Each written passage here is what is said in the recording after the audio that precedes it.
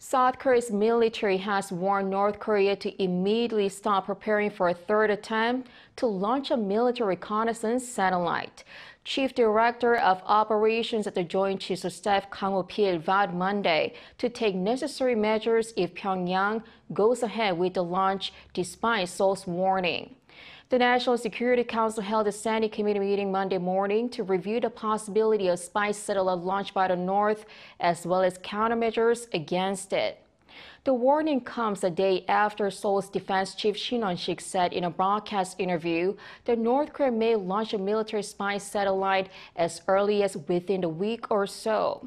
North Korea has already made 2 failed attempts at launches in May and August.